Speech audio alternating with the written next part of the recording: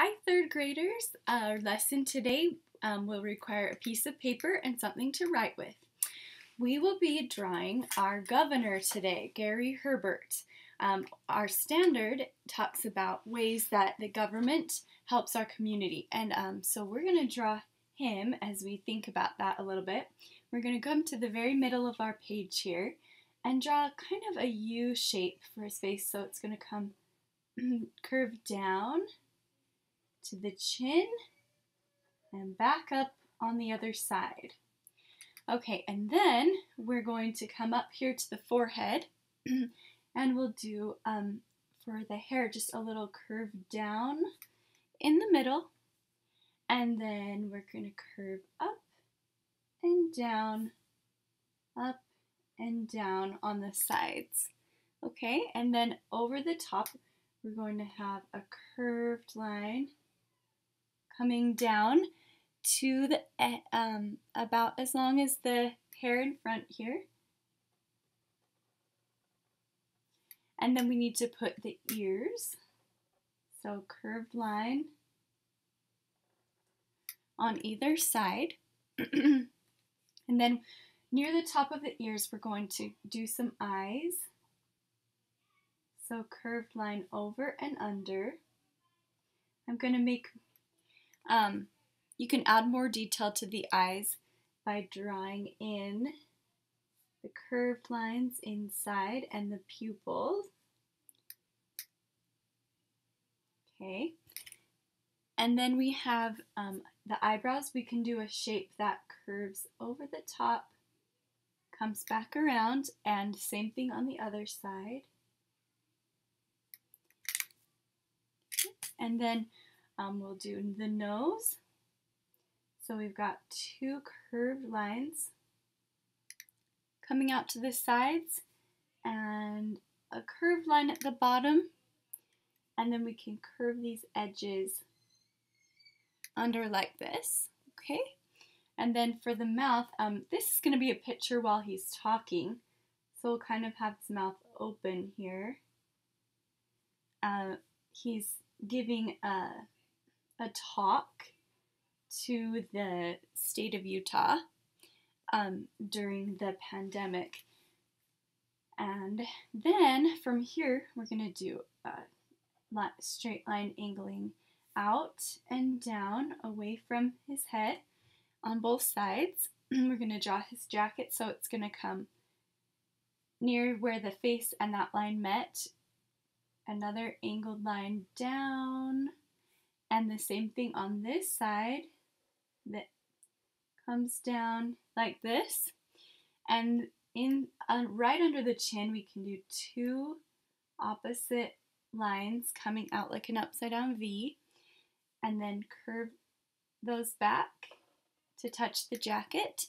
He's wearing a tie, so here's, you can draw the tie like this, and the bottom of the tie comes out like that. And then for this hand will be coming up. He's talking and using his hand, so we're going to draw a line angling in like this, and then another line coming down. I'm not going too far because right here his hand is coming up. So right here about between the shoulder and the tie, we're going to do a thumb, kind of like thumbs up right there. And then under the thumb, we're going to do a curved line and another curved line back like this. And then the same thing 3 more times for his other fingers. These bottom ones are a little closer together. It's because his hand is curved around like this. And then we're going to extend that hand with a line down like this and curve around here for the jacket. And then we need to connect the hand with the arm, so we're going to bring the jacket to connect from the wrist over to this part of the arm and down, and then we can connect up to where the shoulder was. All right, so we can kind of see how his arm is coming up from his elbow. Okay, and then on the other side, we have, I'm having us draw some of the things that are in front first since I'm using pen and I can't erase. So next we're going to draw a microphone here. So a circle, and then the rest of it is like a rectangle, maybe more like a cylinder here. And then we're going to kind of draw, there's something connected to it here that's going to angle back down. And then we're going to come across with a straight line from where we ended his elbow. It's like it's kind of resting behind this podium. And then we'll come down and over. So that way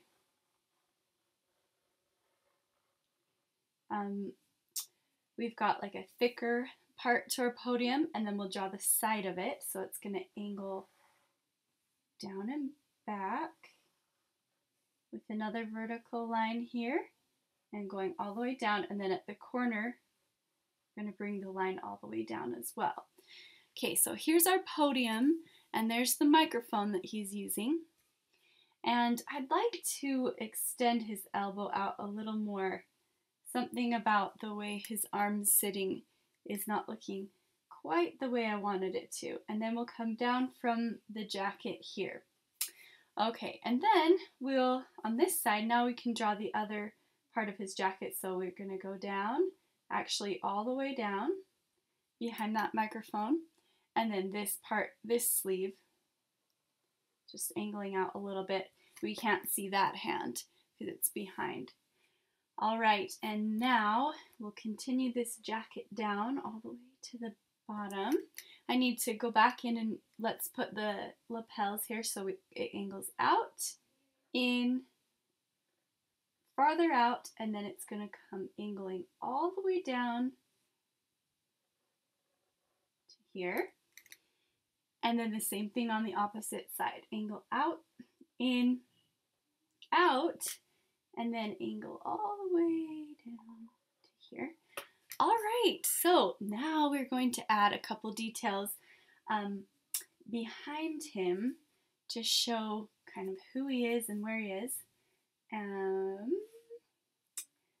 Actually, yeah, okay, so we're going to do it behind and in front. We're going to draw part of a circle from about the middle or the side of the page curving down, and then just imagine where the rest of the circle is coming through. It's not going to be perfect, but that's okay. Okay, so it's like a circle, kind of looks like a big moon behind him. And then inside, we're going to draw another circle, leaving some space in between the two edges. Okay, and then around these it says the Great Seal of the State of Utah, and we're gonna just turn our paper as we write. So the Great, this is gonna go off the page, so Seal of the, maybe I'll finish writing the here, State of Utah.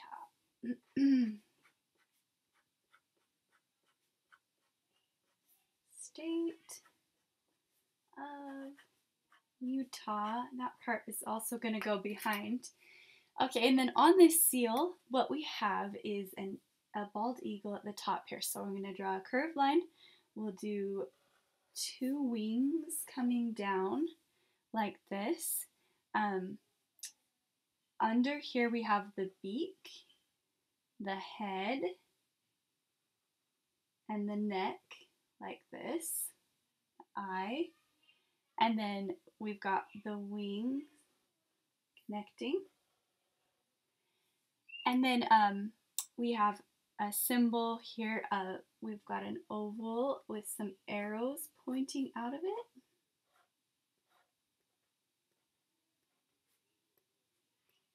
Okay. And then we have some flags. Two flags. These are American flags that come down like this. And they actually come to more of a point at the bottom. And the blue part here. And then we have the pole of those flags like this. And we have a beehive in the middle. So I'm going to do some just curved lines that keep coming down that way. And then next to the beehive on both sides, but I can only see this side, we have a few white flowers. Okay, and then we've got the bottom of the flag here. We have a little rod, and then that's where the bottom of the flag comes down. And it would be the same on the other side if we could see it. Maybe we can see a little bit. So he's giving a speech at this podium with the Great Seal of Utah of the state of Utah, and there's actually the same seal right here. So if you want an extra challenge, you could go ahead and draw that again here in the front. But just for the sake of time, we're going to stop here. And so this is who has been giving our state these press conferences and letting us know what we should do at this time with our stay home, stay safe procedures. And you might have seen him on TV talking, and you could ask your parents if they've listened to him as well. So some of the things that the community receives from the government includes getting information. The government uses tax money to fund different programs that we need, and also there's many other things, organizing plans, and we're kind of in the middle of that right now. So you can be thinking of more things that the government does to help us. And I'm going to be using a tissue today to spread my chalk pastel. If you want to use chalk pastel, you can. If not, you can use whatever else you have at home to color today. So to get started with our chalk pastel, remember that we use just the tip if we're doing a small area. Okay, so this hair part is a smaller spot, and so I'm just trying to use the tip of my pastel. And then when I put my finger in here and wrap it up, then I have a tool to blend with. If you also have a rag, just an old piece of fabric that you could use, that's perfect for this. As long as it's something that it can get dirty and then you can wash it later. And actually okay, if we have a bigger area, and he has brown hair, light skin, so we're gonna use those colors for him. If you have a bigger area like the face, then you don't need to be as careful to use the tip of your chalk pastel, and you can actually, let's do the hand too while we have that color ready.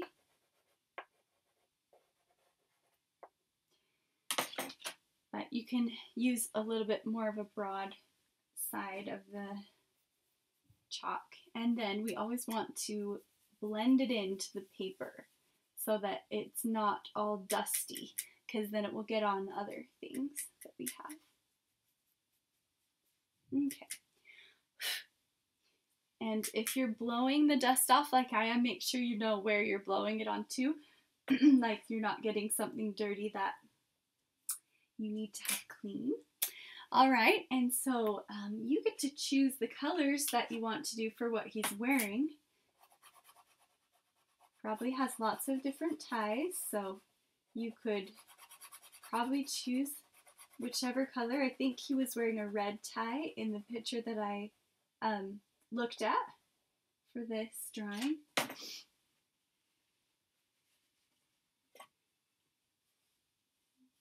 Which is a common tie color. Okay, and then we have his jacket. His shirt was white, but he had a darker jacket on. So you could choose like a navy blue or black or dark brown, something like that. That's usually the color of a professional suit.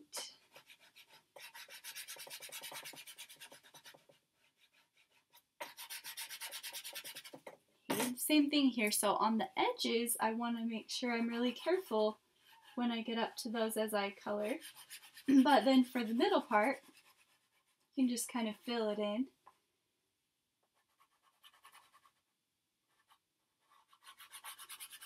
But this would be a great conversation you could have with your parents or your teacher about what are things that Utah's governor is, and Utah's government, not just the governor, but the government is doing right now to help the community.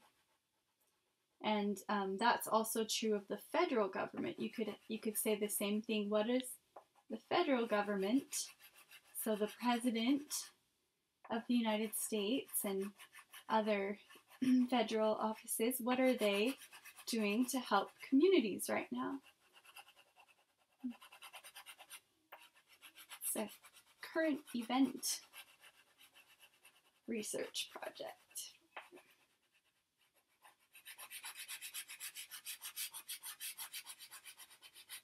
Okay.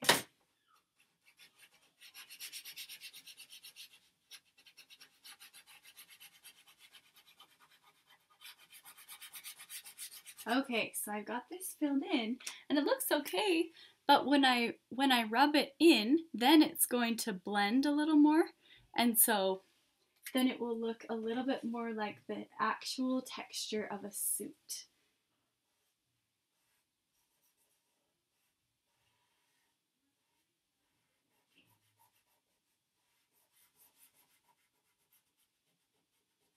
So one of the things that the government is doing is making sure that people are safe and healthy during this time, or trying to help with that. And so the governor works a lot with the other leaders of the country, of the state, including the state superintendent of schools.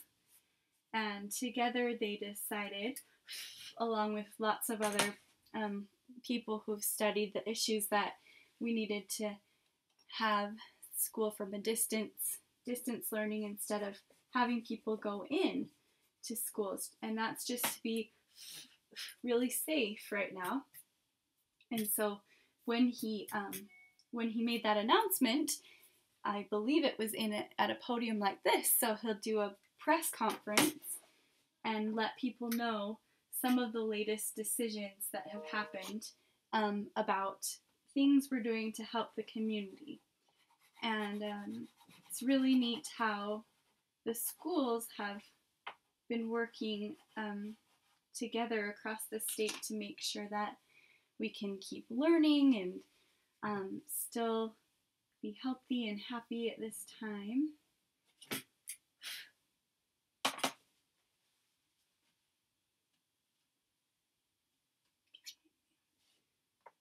back in with a few more details here. Details on the face. And you can just dab the colors if you want to make sure that you're not spreading the color too far, then you can just dab it like this, and then it kind of pushes it into the paper without getting it all over. Depends on what part you're doing. Okay, and then here's our podium. I'm gonna put just a yellow undertone.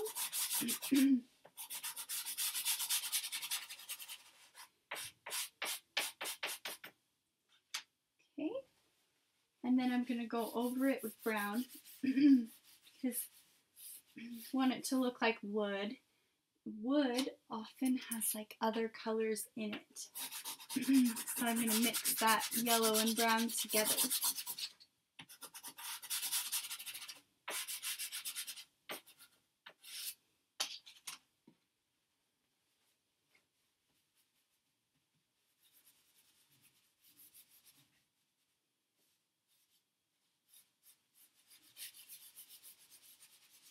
And see what kind of color it makes.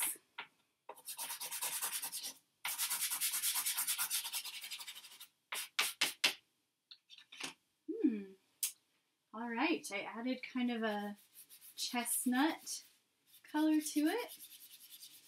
And look at that. It's kind of a fun wood color. Okay, so on the back wall here, this is actually in, it's in black and white or gray and white in the back. The seal also can be made with color. And by the way, if you need a break, this is a great time to stop the video, go do something else, get some new energy, and then come back to this later. You can always start it again later. Okay, so I would like to use a little more color in the background than just black and white. And so I know that the colors of the flag are red, white, and blue. So I'm going to do that part first. I'll show you here.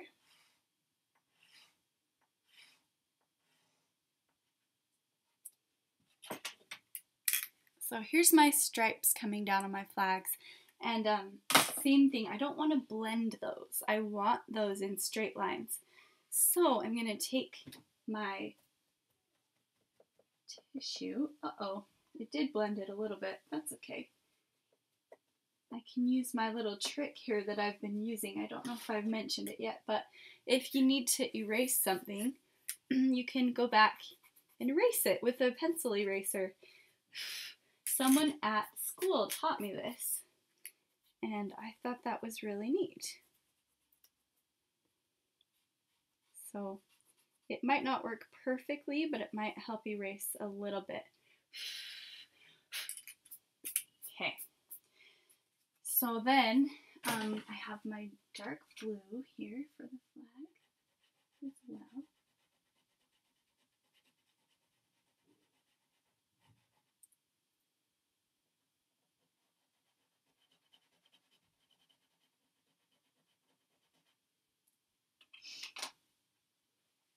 I already have a dark blue spot, so I could use that same spot on my tissue.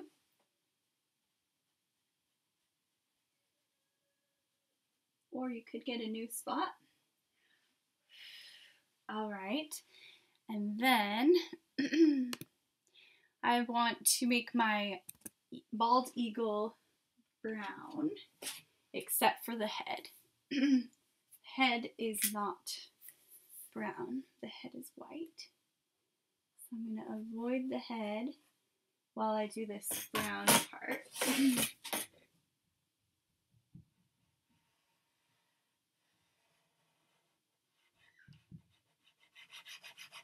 That looks like, almost like black.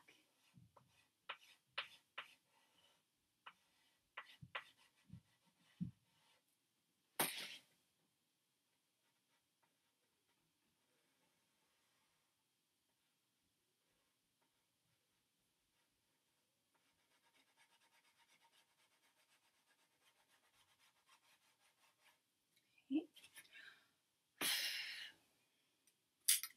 All right. And then I need to blend that in.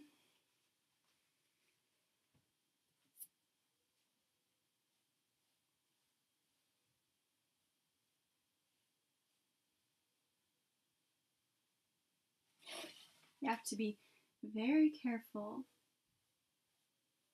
if you want to stay in the lines.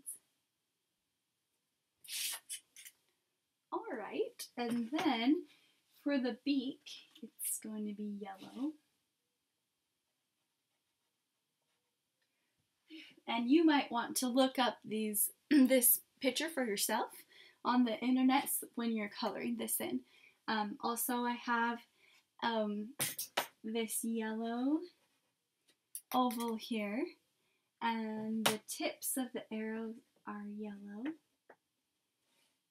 and blue arrows.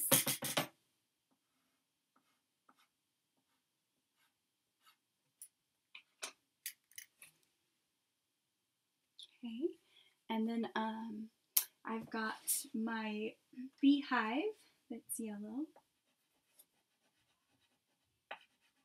And these flowers are actually planted in green grass. It shows the green grass here. So here's what that looks like. Okay, and then yeah, that's most of that part. All right, so then these circles are actually rope, and the color is kind of this goldish tan. So I'm going to go around here.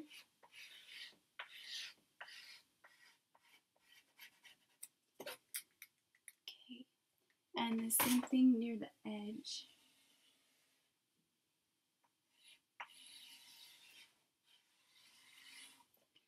I might have forgotten to dab some of these spots, so just want to kind of press those in and then go over them. Yeah, the reason I want to do that is because if I don't, then whenever I set this paper under something, or if something brushes across it, it will get chalk all over it.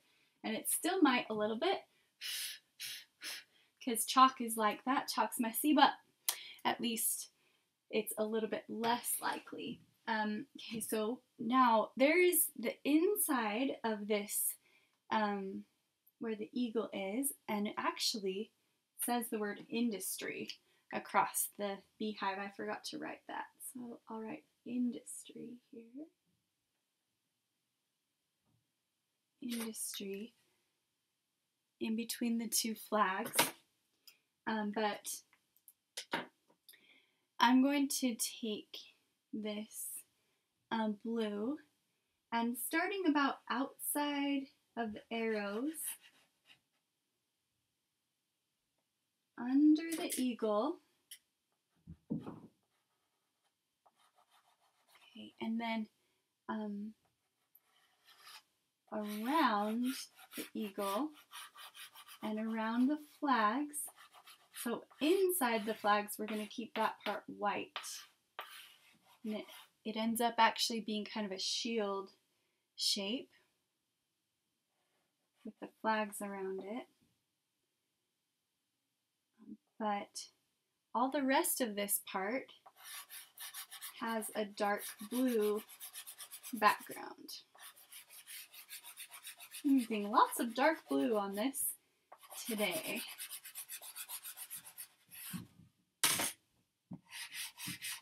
I know I want to blend it, so I'm making sure that I don't push too hard. If you push too hard, then you'll just have lines and you won't be able to blend them. But if you keep it soft, keep a soft pressure, then when you go back to blend it and you kind of do a circle motion and rub that in, then it will blend more evenly, make more smooth, even covering for you, for your background.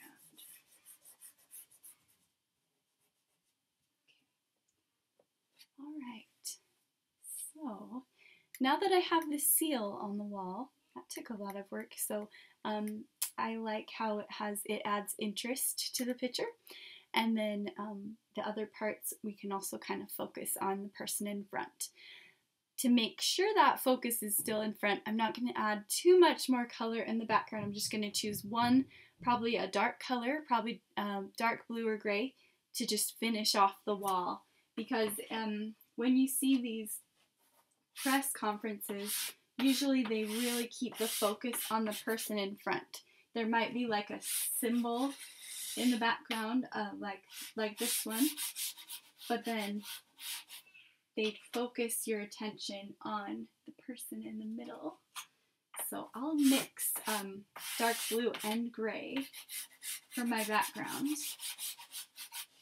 And I really like that texture right there. I think that's really cool. It does kind of look like a wall. But I do need to at least press it in a little bit or blend it a little bit because, again, I wouldn't want to get it on everything else that is around it in the house and stuff. So. Okay. All right. So let me show you my finished piece. Thank you so much for drawing with me today, and I hope you have a great day, and we'll see you next time. Bye.